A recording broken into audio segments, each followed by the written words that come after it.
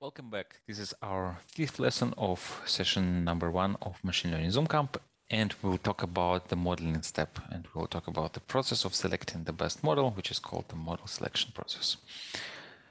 In the previous lesson, we talked about this modeling step, right? This is the step where the actual machine learning happens. So in this step, we try different models.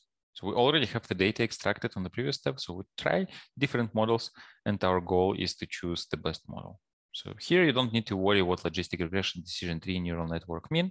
We will cover them later in other sessions, but they are different models. Some of them might work well on this particular problem. Some of them might not work well.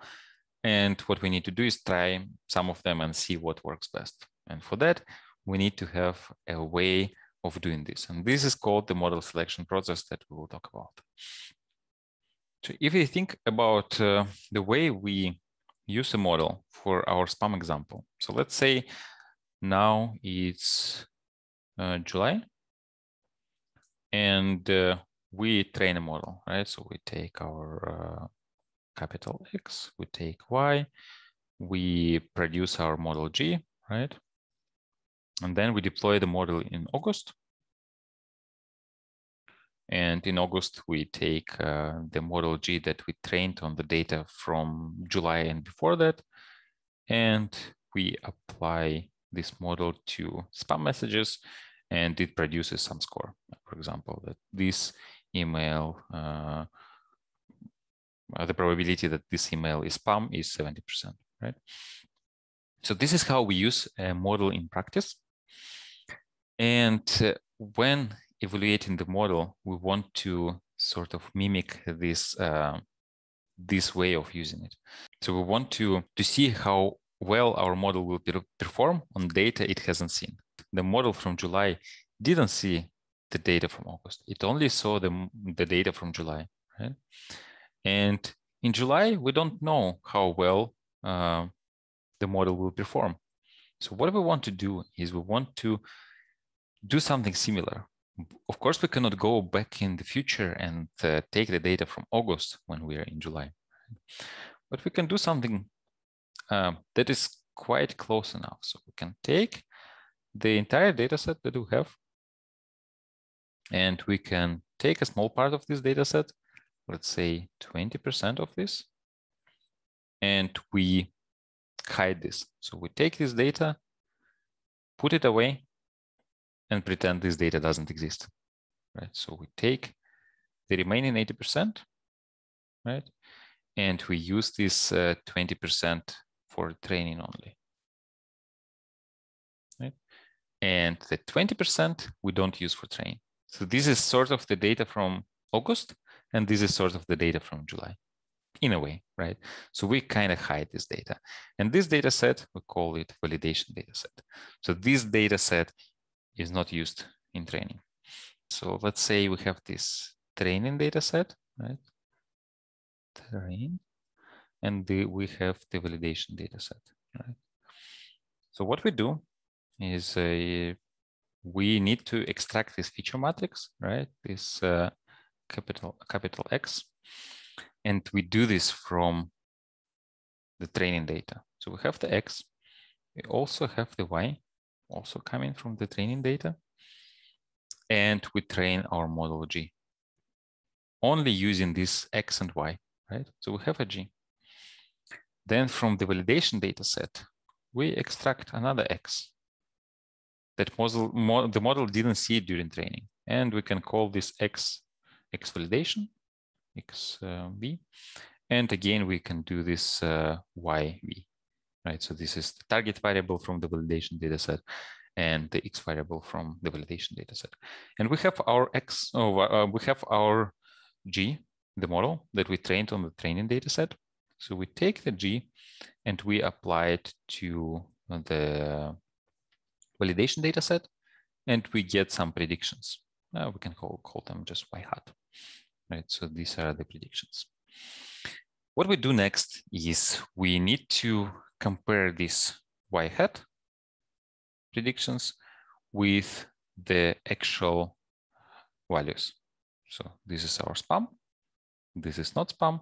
And the way it looks in practice is, so let me just insert a new page here.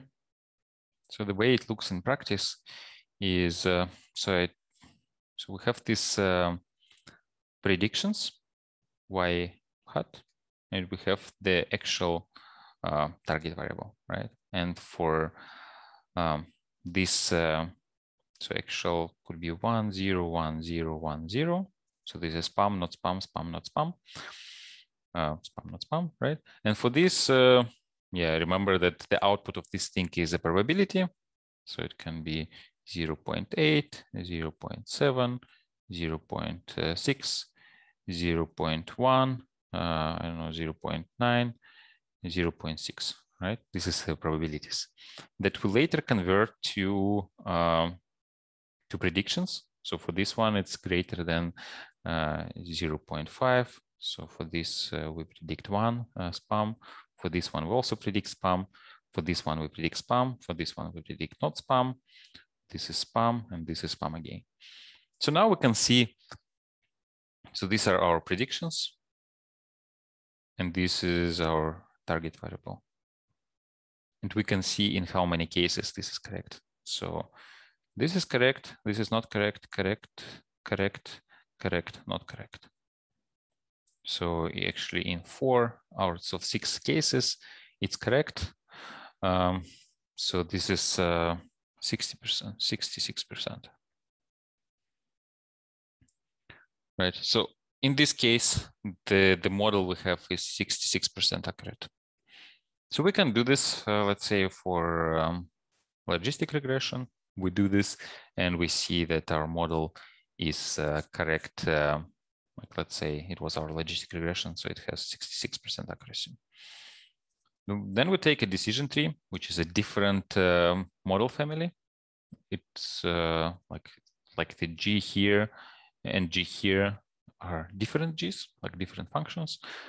And for decision tree, maybe accuracy is 60%, right? So then we take another model, can be random forest, right? And we see that maybe it's 67% correct. And we take a neural network, and neural network can be maybe 80% correct. For example, this, I just made up these numbers. And we see that this model, neural network, has the best accuracy. So we select this model as our best model. So this is how it works, right? However, there could be a problem, right? I don't know what happened here. Like it's supposed to be like, let's like this one, think with heart, this is spam, and this mail is like a usual mail. So let's remove this. So there is a problem with this approach. So, and I want to illustrate this problem with like a made up example, but I think it's a good illustration. Let's say our model is not a logistic regression model. It's not a neural net. It's a coin, right? So we take our 20% of data, which happen to be these 5 emails. Yeah. And what we do is now we flip a coin. And if a coin lands on heads, we say it's spam. If it heads on tails, if it lands on tails, then we say it's not spam, right? Very simple model. And we take €1, the first model, and yeah, we make a prediction for our validation data set, right? So the prediction is, so this is actually spam, not spam, spam, not spam, not spam. So the model says that the first one is spam, the second one is spam, the third one is not spam, and spam. So it's, yeah, so it got only one right? So it's 20% correct. Then we take $1 and we do the same. So it says spam, not spam, not spam, not spam, spam. right? And then it got 1, 2, right? So 40% correct. Then we take 1 Polish zloty, and 1 Polish zloty gives this sequence. So G, good, spam, spam, right? So 1 correct, yeah, 20% correct. Then we take 1 ruble. So it can be good, not good, good, not good, right? So then it's correct in, yeah, it got only 1 right? And then we take Ukrainian hryvnia, and then hryvnia just produces the exact sequence, right? It just got lucky, right? So, and then it's 100% correct. And then, so hryvnia here got really lucky. And we say, okay, like we look at the numbers. So like the dollars are quite good, like euros, zlotys, and rubles are very bad at predicting spam. Hryvnia is the best one. It has 100% accuracy for predicting our spam messages. But we all know that this is really random, right? So we cannot really control the sequence. This coin just got particularly lucky, and it managed to produce the same sequence as we had in the validation dataset. And while this is a toy example, the exact same thing can happen with a real model. So a model can just get lucky. So maybe let's say this is a neural net, and this is, I don't know, decision tree, this is logistic regression, I don't know, this is random forest, and this is, I don't know, gradient boosting, right? Different kind of models. And neural net just got lucky at predicting this particular part of the data set. So this particular subset of our data, it just happened to do really well on this, just by pure chance, right? And if we take another part, if we take another 20% and apply the same model, then the results would be totally different. So if we take Ukrainian hryvnia and apply to a different 20%, probably it's very unlikely that we again will manage to predict it with 100% accuracy. So this, in statistics, this is called multiple comparison problems. When we perform the same comparison many times, so when we use many different models and evaluate them against the same validation data set, one of the models can get particularly lucky for no reason, just by chance. It gets lucky and it produces a good result. This can happen with machine learning a lot, right? So because at the end, these methods are probabilistic. So I think like this can happen, that a model just gets lucky. To guard against cases like this, what we do, instead of holding out just one data set, we actually hold out 2 data sets. So let's say this is our data set. So we take 20% of this data for validation purposes.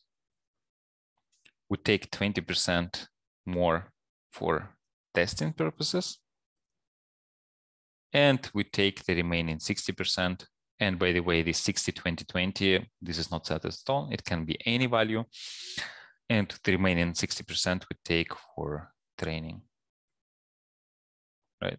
So what we have is we have 3 not overlapping subsets of our data: training data, validation data, and test data. And what we do next is we hide this data set. So we just put it away. We forget about this. And we do the model selection in the same way as I described it previously. So we take our X, we take our Y, we train our model G, then we take our X validation, Y validation, we apply G, and we calculate all this accuracy and so on. And here at this step, we select the best model, right? So could be, let's say, neural network. So we did all this exercise of selecting the best model. And then next, to make sure that this model didn't get particularly lucky on this validation set, what we do next is we apply this neural network to the test data set. So we take the test data set, we again extract our feature matrix, our target variable from the test data set, and we again do an extra round of validation on the test data set. We just want to make sure that our model, the model we think is best, is actually the best one. And this is how it works. Okay, so let's say for our example, so we had logistic regression, we have a decision tree, we have random forest, and we have a neural net. So I think this one was 66% correct. This maybe 60, I don't remember. I think this was 67, and this was 80. So we see, okay, this neural network is the best one, right? So what we do next is we take the neural network only. We forget about this. And we take our test data set. And now we apply the neural network to the test data set and get a number. And we see, let's say the number is, it says the accuracy is 79%. And then we see, okay, we have 80% here, we have 78% here. It's very close, it's reasonably close. And we conclude that this model behaves quite well. So this process is called the model selection process. And this is one of the most important things in machine learning, to be able to actually set this up. And this is quite simple. Like, as you see, all we need to do is we need to split our data set into 3 parts. So let me just, so first one is split the data set. Split the data set. So this is our first step, right? Then what you do next is you train a model. Then you validate the model using the validation data set. If you remember, we have 3 data sets. So the first one is train. Then we have validation, and we have test data set. So we split it into 3 parts. We train our model on training data set. We apply the model to the validation data set. And we see, we record what is the accuracy or how good it is. And we see that for logistic regression, it's 66%, right? And we repeat these 2 steps, 2 and 3, how many times we need. So we can repeat it for many, many different models. And then we will have this table like on the previous slide for different models, different values, right? So, and then what happens next? We did this for many different models, and we select the best one. Select the best.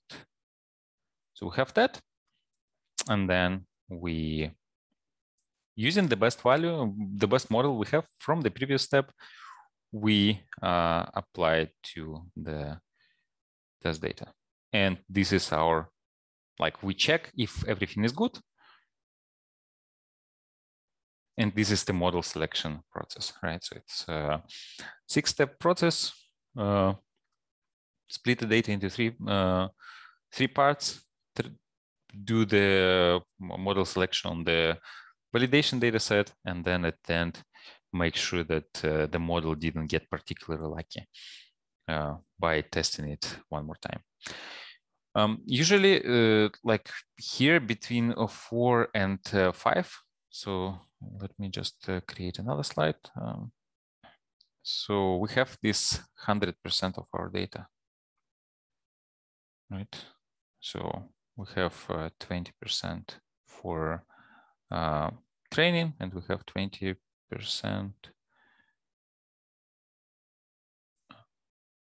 We have 20% for validation. So train, validation, test. So we train a model here, right? And we use only 60%. And use 60% of training, we validate, and then we do the testing. And here, this data set is this part of the data is kind of wasted. So we only use it for checking. So what we can actually do is, instead of just throwing this away completely, what we can do is we first we first do the model selection process as usual, but then we take the training data, we take the validation data set, and combine them into one big train data. Then we train a model, like model G, and then we apply it for testing data. So in this case, we will not just throw away with the validation data, we will use it for training a new model G, right? Which should be a bit better because it uses more data for training. And then we check it against the test data set and see, okay, this model indeed didn't get just like on the validation set, it was actually good. And this way we don't throw away validation set, we still use it for our final model. So this was a bit theoretical introduction. And in the next session, we actually will use all these things in practice. We will code everything. But to be able to do this, we need to know some tools. So we use Python for that. And in Python, there are some libraries that we use, like NumPy, Pandas, and other libraries. So they are pretty important. So before we move to the practical part of applied machine learning, we will cover libraries like NumPy in the next lesson, and we will cover Pandas in the lesson after that.